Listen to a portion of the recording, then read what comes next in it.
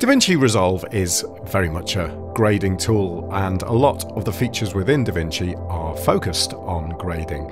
One of the things that I really like is the ability to look at various split screen modes. In a similar way to Adobe Lightroom, you can do various A/B comparisons of your color grades and various other things actually, and I'm going to go through each of those things now and hopefully give you an idea of how they work and how you can use them. So firstly, to enable the split screen feature, you need to click on this button here, and that puts a grey-white frame around your clip, and you'll also notice that you get a drop down here which gives you your different types of split screen. So there are 7 in total. First of all, let's take a look at versions. Versions are a little bit like virtual copies. If I go back to the Lightroom comparison, they're a little bit like virtual copies. So at the moment, if I look at this clip, we've got no virtual copies on here. So I can right click and I can go to local versions and do create a new version, but it's much easier to do Alt, Shift and A. If I press that now, it says here a color grading version has been added. And you can see immediately that because we have 2 versions on this clip, not only do we get the 2 versions sat side by side in the version split screen view, we also get this tiny little sort of multiple stacked grading color thing here, which sort of denotes the fact that there are more than one version. If you compare that to this one here, where there's only one version, it's just a slightly different icon. So we can see there are multiple versions on this clip. So for example, if you've got someone coming to look at your clips and they don't know how they want things to look, you can sort of demonstrate a couple at once. So if I just do Alt Shift A again and again, and we can put, we can basically stack up 4 versions of this particular grade, and I can switch between them by doing Alt Shift and P to go backwards. Version 2, version 3, or I can do Alt Shift and N for next. So N for next and P for previous.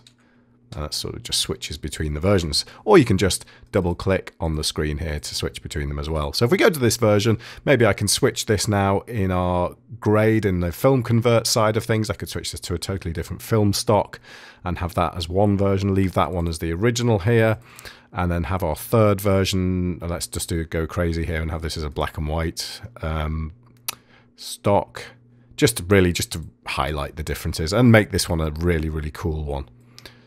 So now we can clearly see, and we can sit them side by side so that someone can look at them, or you can just compare them and decide which one you want to go with. I mean, in my case, I prefer this one because this is the one I did in the first place. But when it's not you deciding, it's nice to be able to stack them side by side like this so you can see them all together. And you can right click on here and you have them now all listed out in order. And that would usually start from version 1, but I've kind of done a bit of playing around previously with these clips, so we've got them in a slightly funny order here. And you go to local versions, you can just delete all versions straight away, or you can carry on adding more and more, up to a maximum of 16. And I don't think you'd ever want any more than 16 versions.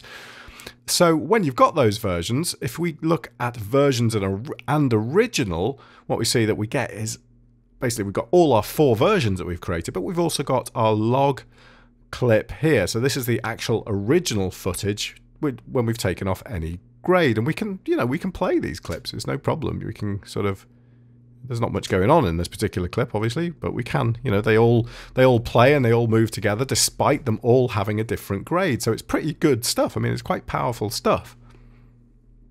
I think if you were dealing with larger clips and maybe more going on, the Resolve might start to have a bit of a problem.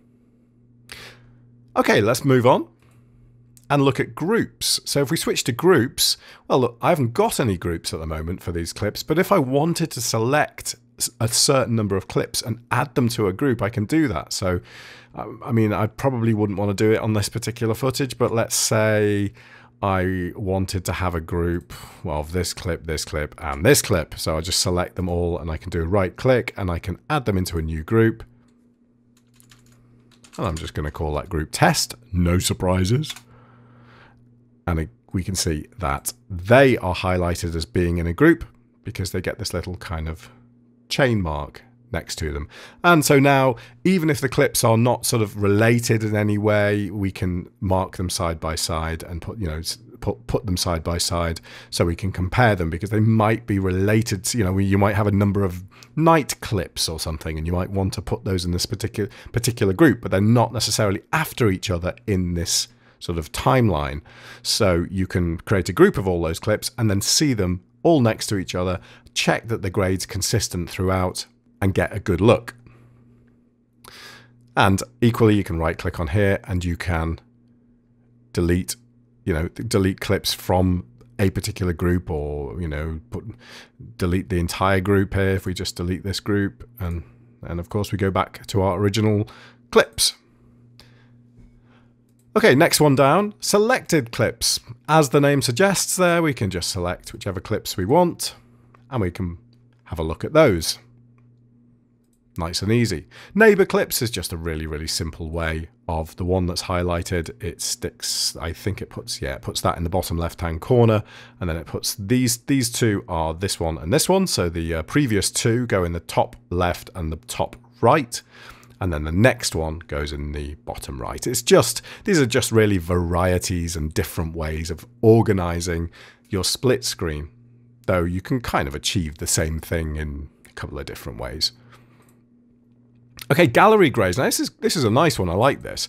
A gallery grade is simply like, I'll give you an example actually. So if I click on this shot here, well, I might want to trial this using my stills here. So stills, of course, are not just still images in Resolve. They carry all the grading information as well. So they are essentially presets, if you like, for what you might have previous bit of work you've done where you know the grade is really good and it's a really good starting point for really good look for a particular camera or for a particular lighting environment or something, whatever it might be. And you can, when you've got a clip highlighted like this, you can just click on one of these and it will immediately change the grading of that clip to suit, to tie in with whatever grading settings the still's got on. So if I switch between these, you see that these clips are actually, although the end result look the same, they are actually graded quite differently, because that's much, much brighter, and then this clip is much, much darker.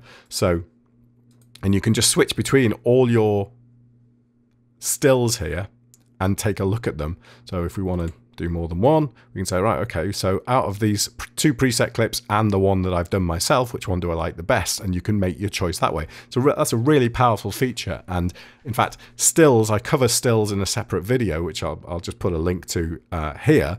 And that's the stills feature. I love the stills feature in DaVinci Resolve. It's a really powerful feature, and this kind of complements it nicely. Finally, highlight modes. So just using this clip as an example again, I'm just going to unselect my stills for now and go to highlight modes. Actually, I'll go to this one, because what I've done on this is I've actually put a key on it. And what I've done is I've just increased the saturation on this blue, because I love the blue on this top. So I've just basically bumped up. Oh, DaVinci Resolve has stopped working. Amazing. I've never had that happen before. Okay, let me just pause. I'll be back in a second. Okay, well, that's totally messed things up. That's kind of messed up all the alignment and things. But I'm going to carry on anyway, because I've done 9 minutes now. So, right, yeah, so this clip here, I put a key on it to bump up the saturation on this jumper. So if I enable that, you see it just gives it a really nice, rich look. It's a lovely blue, and it looks great. And what you can do with the... this is all disabled now.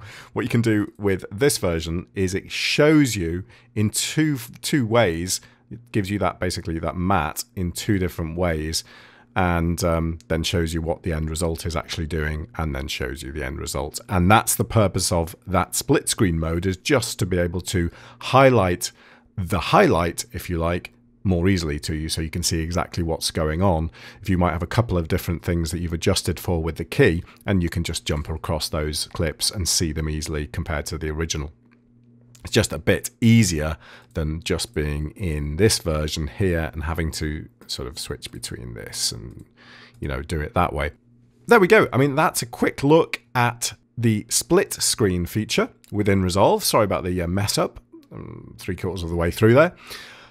I hope this is useful for you. It's just another sort of feature of Resolve, one that you might not use all the time, but it is a great feature anyway, great one to know about. So thanks for watching, and if you enjoy the channel, then please do subscribe or give me a thumbs up or something like that, and I will catch you soon for more Resolve videos and other types of tutorials. Thanks for watching. Bye.